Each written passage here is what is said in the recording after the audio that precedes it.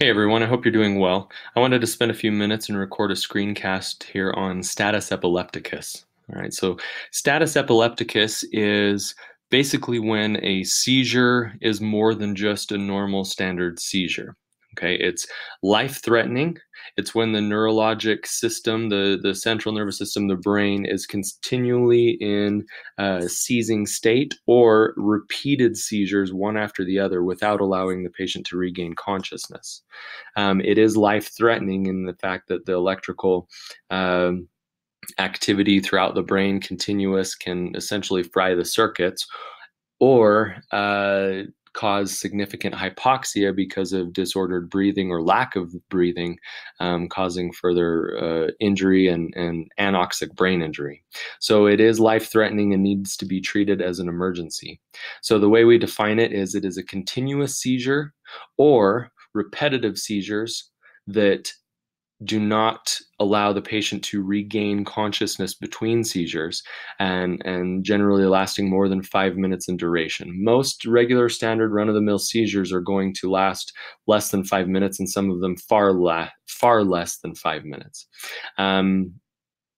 Most often, though, status epilepticus is due to either anticonvulsant withdrawal or significant metabolic disturbances, trauma, those kinds of things. Okay, so if a patient is normally taking, let's say, carbamazepine for their seizures, and then maybe they run out of their medication and they don't make it to the pharmacy in time, and maybe they go 3 or 4 days without their medication, and their serum level of that drug falls, and they then go into seizures, they're at risk of potentially developing status epilepticus.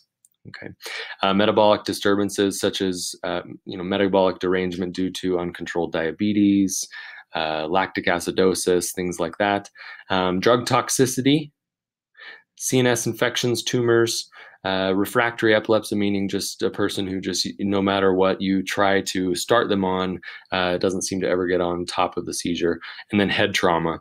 I've had a few cases of status epilepticus, and my patients with status epilepticus were head trauma patients. One of them was a patient who suffered a pretty significant depressed comminuted skull fracture, and a bone fragment had been pushed down into the cortex, and that was the cause of the repeated seizure activity. Okay, we do consider this a do not miss life-threatening condition, and you want to act very quickly once you decide this person is in fact in status. So stopping the seizure quickly involves IV drugs. Okay, so starting an IV on the patient if they don't already have one, and then pushing the appropriate drug. And there's a specific regimen that we work through with different first-line drugs, and then second-line option, and then one third-line option. So the first-line therapy, generally, for the most part, should control the seizures. Okay, the majority of patients in status epilepticus, that seizure will be halted by one of these benzodiazepines. Now, some won't, and that's when you go on to the second line drugs, which we'll talk about on the next slide. But the first line drugs are benzodiazepines, either diazepam or lorazepam.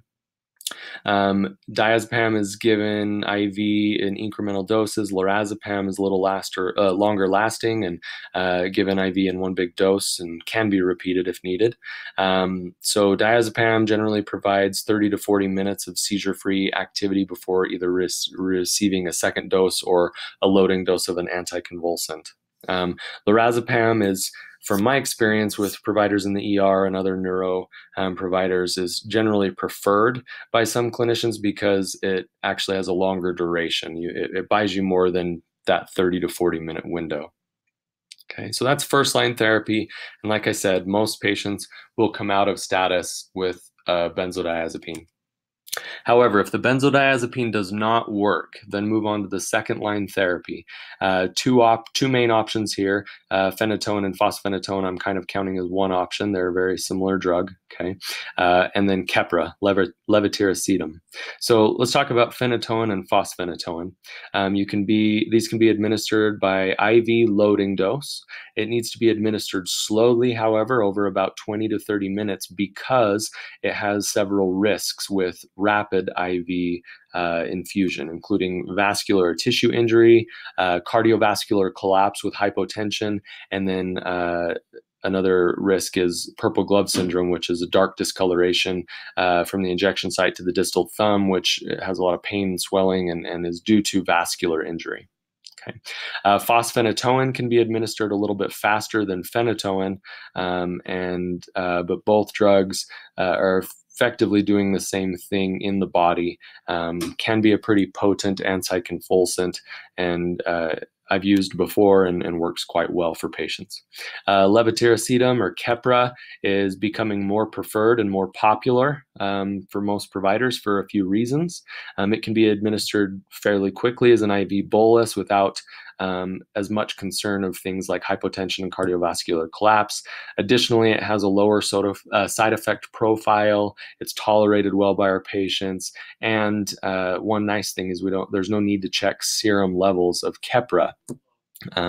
You can check a serum level of Keppra, but it's not necessary. You just give the appropriate dose for the situation and shouldn't cause any significant toxicity. Where with phenytoin or fosphenytoin, you do need to, over the next couple of days, keep an eye on, and even within that first day of administration, keep an eye on serum level to make sure that you did not bring them up to toxic levels of that drug.